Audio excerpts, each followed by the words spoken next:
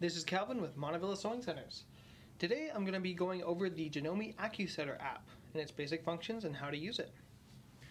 When you first launch the app, you'll be prompted to receive an embroidery file from the machine. Right now I've got our iPad set up looking at our background, but if I have these two icons right here, if I go ahead and tap this one on the bottom, you'll see I get to my Receive panel. Now this is the panel that would normally pop up when you open the app, but just in case it doesn't, that's how you can get to it.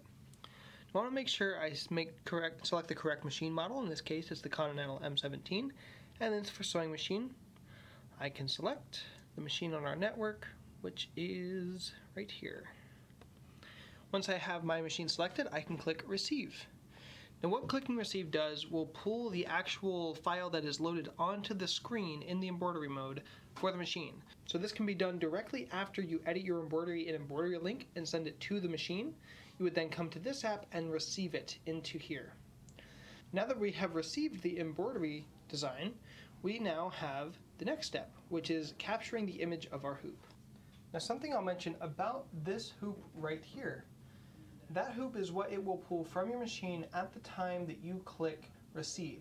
So if that hoop is set to a different one when you click that, it will have a different outline and it won't actually place it right. So you want to make sure that this hoop outline here and this indicator right here showing you what hoop is selected is correct and lined up. Now there's only really two things you need to worry about. One is this little yellow dot in the center. That's a level, so as I tilt it, it will move around. So I want to try and get that to be green if I can. It's okay if it's not perfect, because the next step will make up for that. So what I'm going to do is I'm going to line up the outline of the hoop with the actual hoop and then take a photo. And that moves us on to the next step. And now that we've taken the photo, you'll see this screen right here, which has these little red circles all around. Now what I'm doing right here, if I pull the hoop in front of us, you see these little black markers. So what we're doing is we're lining up the digital markers, which are highlighted in red here, with the black markers. I'll move this out of the way. You can see there, corresponds to this guy right here. So what we do is we hold our finger down on this guy, and that's going to pull up right in the center of the screen the zoomed in image. So I'm going to just slide that right over so that one black marker matches the other one. I'm going to do that with all 8 of these.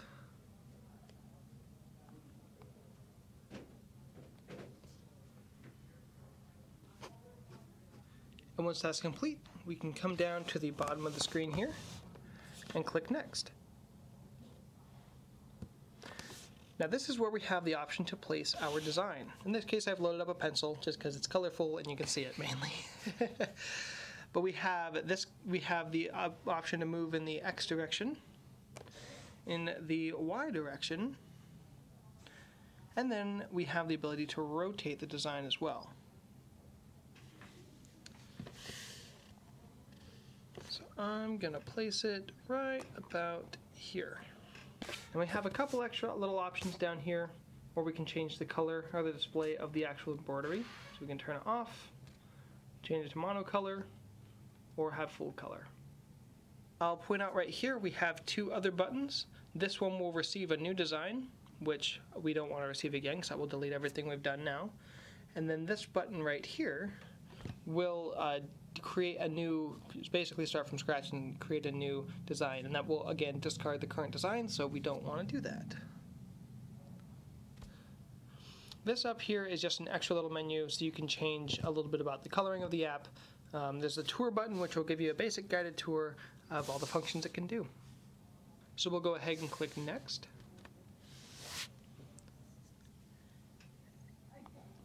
And this is where we have the option to do fine placement and resizing. So just like any regular embroidery, you can resize up to about 20% because this doesn't do any stitch calculating like the Embroidery Link app does. But I want to go ahead, I'm going to slide it up here. We have a D-pad that allows you to move the design left, right, up, or down. We have the ability to rotate with these guys. And then the plus and minus are going to adjust our size.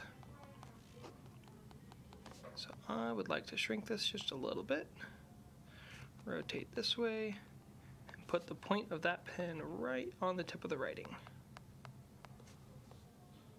There we go. We also have a handy dandy undo and redo button. And as soon as I click send, select our machine, and this will now send that position to the machine so that when I place this hoop on the machine, it will embroider right where I've positioned it. That's all for this tutorial. It's a relatively easy to use app and makes for a pretty quick and easy video. Let me know if you have any questions in the comments below, and have a great day.